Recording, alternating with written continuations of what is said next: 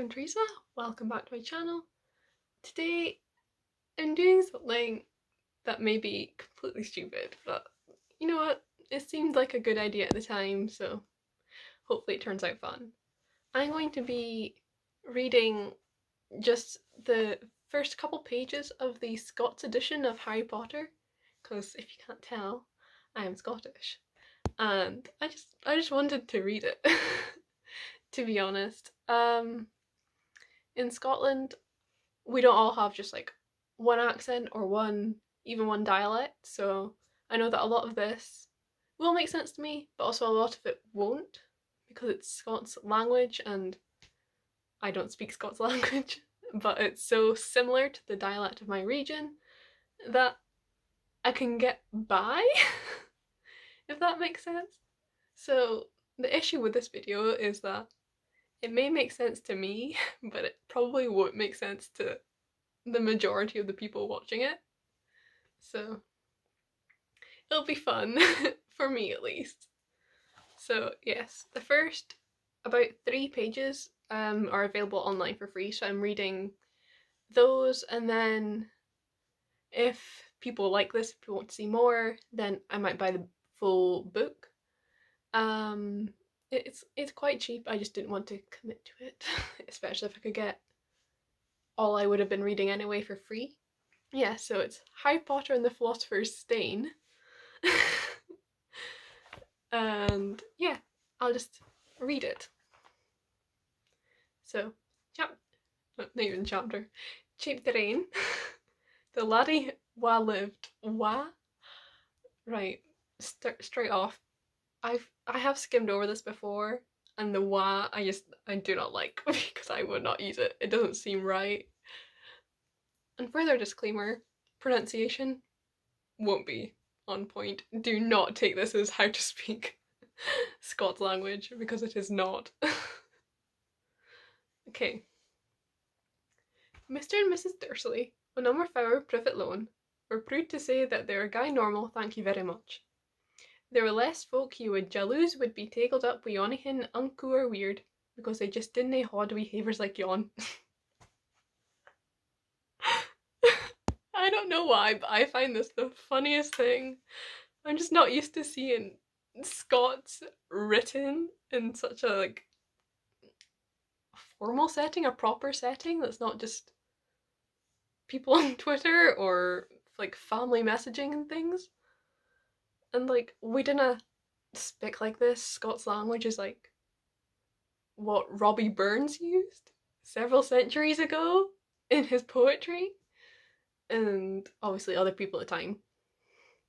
But that's the only place I know Scottish language from. So this is fun. Yes. Okay. Mr. Dursley was the head bummer of a firm called, oh, fucking hell, I can't read this. Mr. Dursley was the head bummer of a firm called Grunnings that made trills. He was a muckle beefy bucket man wi' a stumpy wee craigie, although he did hae a guy muckle mouser. Mrs. Dursley was a skinny malinky.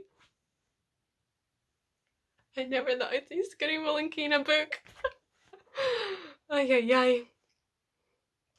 Mrs. Dursley was a skinny malinky, blonde-headed woman whose craigie was just about twice as long as other folks, which was awfy handy as she spent sae muckle time keeking over garden fences, nibbing at the neighbours.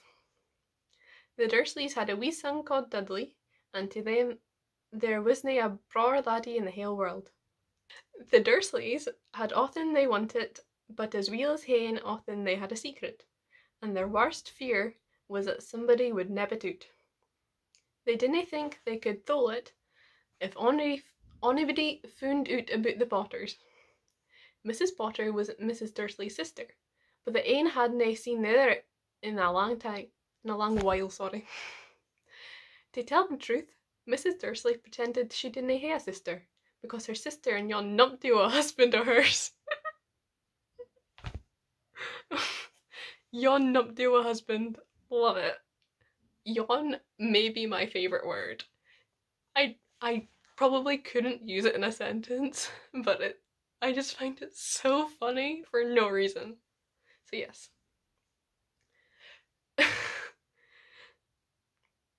Because her sister and young nuptial husband of hers were as un-Dursley-ish as it was possible to be. The Dursleys were feared to think what the neighbours would say if the Potters ever showed up in their street. The Dursleys kent that the Potters had a wee son as weel, but they hadn't ever seen him. This laddie was another good reason for keeping the Potters awa'. They didn't want Dudley haeing on him today wi' a bairn like that, Ian. When Mr. and Mrs. Dursley got out of bed on the dreary Tuesday or story starts, there was naething about the drumly lift outside to let on that unco weird things would soon be happening all over the country. Mr. Dursley chanted to himself as he wailed out his maist dreary tie for work, and Mrs. Dursley gabbed awa blithely as she worstled a skirling Dursley into his high chair. None of them catch it sick to a muckle Jenny hoolet flit fucking what? Flitchering past the window. At 8:30, Mr. Dursley lifted his briefcase, gied Mrs. Dursley a wee kiss on the cheek, and raxed down to gie Dudley a kiss, but couldna, because Dudley was now gone his dinger and plaisterin' the walls wi' cereal. What a wee roguie! Laughed Mr. Dursley as he left the house. He got into his car and backed out of number 4's drive. Fucking hell. It was on the corner of the street that he got the first glisk that something was nae richt. A boderin's reading a map. For a second, Mr. Dursley didn't tak in what he'd seen. Then he juked his head round and had another keek. There was a tabby castodden on the corner of Privet Lawn, but there wasna a map in sicht. What was wrong with him? Maybe it was a plisky o' the licht. Mr. Dursley blinked and glowered at the bodrins.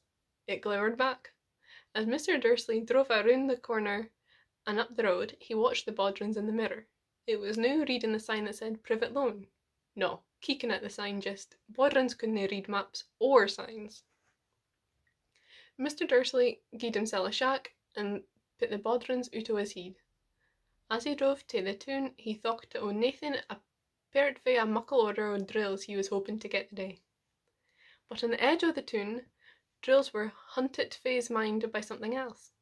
As he waited in the usual morning traffic jam, he couldn't help noticing that there seemed to be a wheen of folk gone about the bucket up in Unco Clay's, folk in cloaks. Mr. Dursley couldn't though folk that wore Unco Clay's. The things you saw in young folk nowadays. He jaloused this was some glaikit new fashion. Love the word glaikit.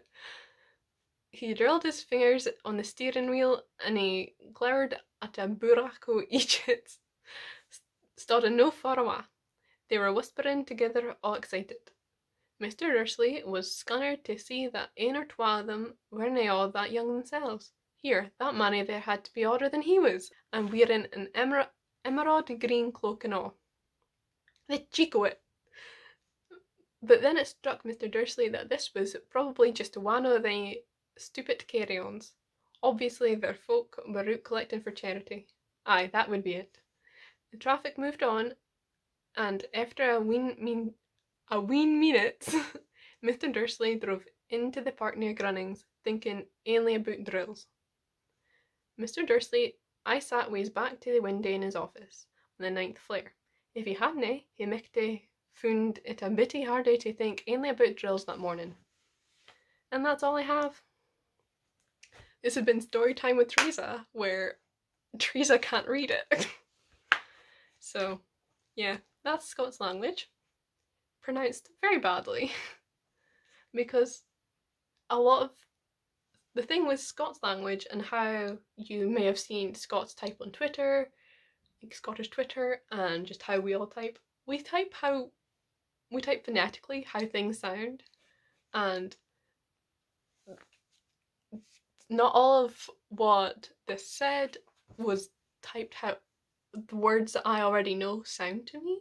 So some of it I'm trying to make up and just read how it sounds, and the rest of it I already know, so I'm reading it how I would say it, and it's just mixing together into this mess that's probably not even recognisable as Scots, but it was fun, and that is what matters. So, yes. If you're interested in another part or any specific scenes, let me know. I think if I was doing this, I would only be buying the first book and then reading some of the iconic scenes from it. I'm not gonna read the entire book because you can buy the book and do that yourself.